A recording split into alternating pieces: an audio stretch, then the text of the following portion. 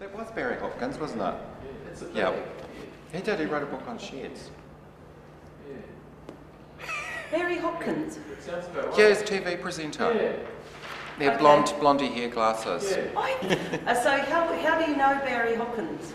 Oh, through exhibitions and through the WSA. So how long have you known Barry? Oh, probably about 5, 6 years, 7 years. The large work, the Lost in the Gardens of the Pink Narcissus. So what is it that you think that attracted Barry to that work? It was on special.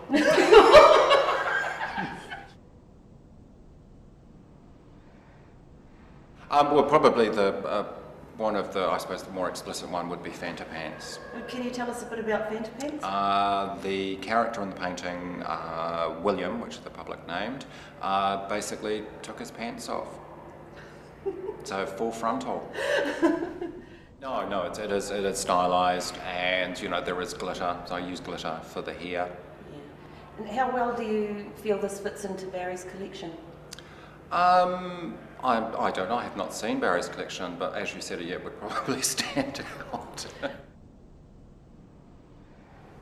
Oh, other than eccentric, I don't know. That's a horrible question. No, that's I know. It's a mean question, eh? Yeah. And right behind your chair, there's a free Barry Hopkins collection book. Do you want me to do a Tom Cruise and jump up and down? Okay.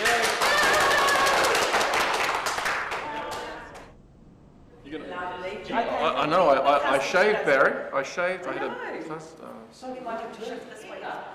I'm more mysterious, I've got to bring up that. I was at Ray Hammond's tangi, and I know he used to shave, dress, karakia, early morning, do his art. He approached it very formally. What was the question? No,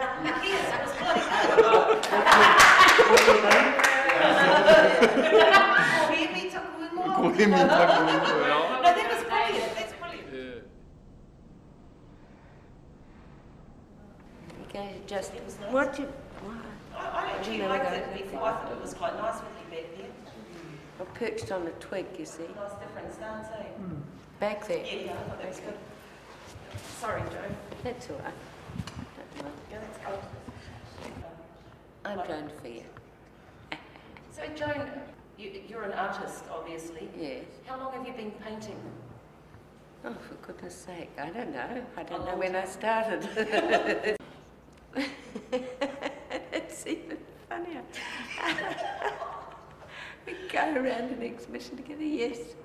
And Barry says yes. Or no. Can you tell us a bit about Barry's personality and his character?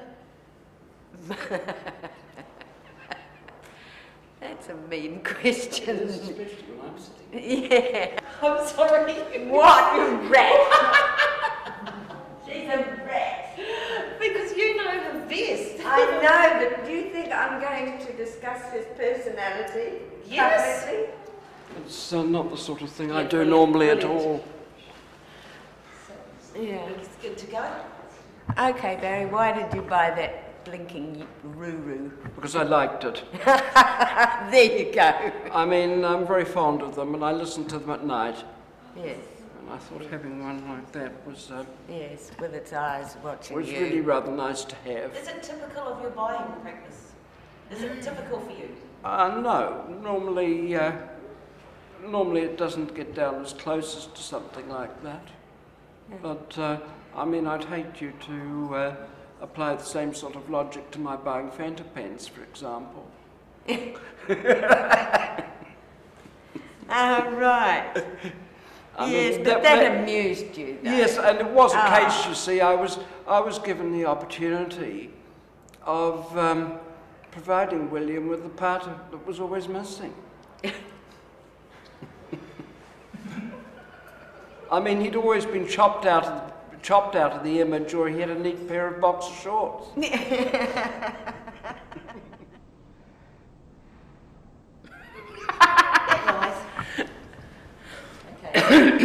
One name of solidarity.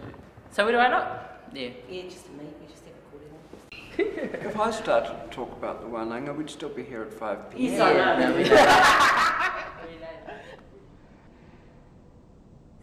Hi, Barry. Hello. Thank you so much, Pauline, for doing this. This is all right, but I'm very shy. Oh, that's all right. I That's all can't right. talk. That's all right. No, you just be yourself. Honestly, we're just having a conversation. Right. So, shall I start? Okay, I'm just going to start. Well, okay. Okay.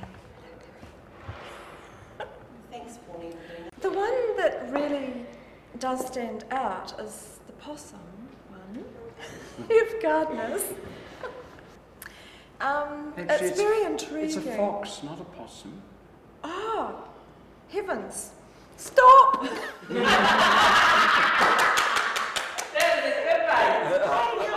it's a fox? It's a fox. We don't even have Because foxes. of its tail. Oh, No, I've never seen one. Have you seen a live one? But you're not filming, are you? you would remember that women used to wear them draped over them. Yes. And this is made out of a woman's fox fur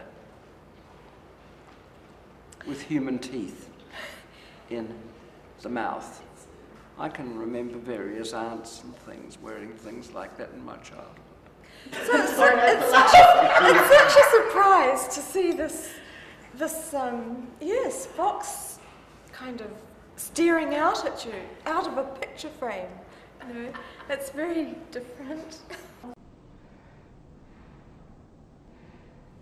So, Barry, when did you actually start collecting? At what age? About the late 50s, probably around about 1958. How old were you? I was probably about 16, 17. I think that's kind of a different pastime for someone to start collecting at age 16. Oh, I don't know. I mean, many children collect things madly. It was just a matter of what I chose to collect. And what was the first work that you purchased? There's some dissension here. I mean, it might come through that marine painting of Abel Tasman of Three Kings, or it might be one of the first Smithers I bought, or perhaps a McCann. A McCann? Yes, it was very early too. And how much would you have paid for something like that at that stage? I think the McCann still has its price on the back, and I think it was 49 guineas. You can work out what a guinea is. What kind of criteria did you use to start selecting works?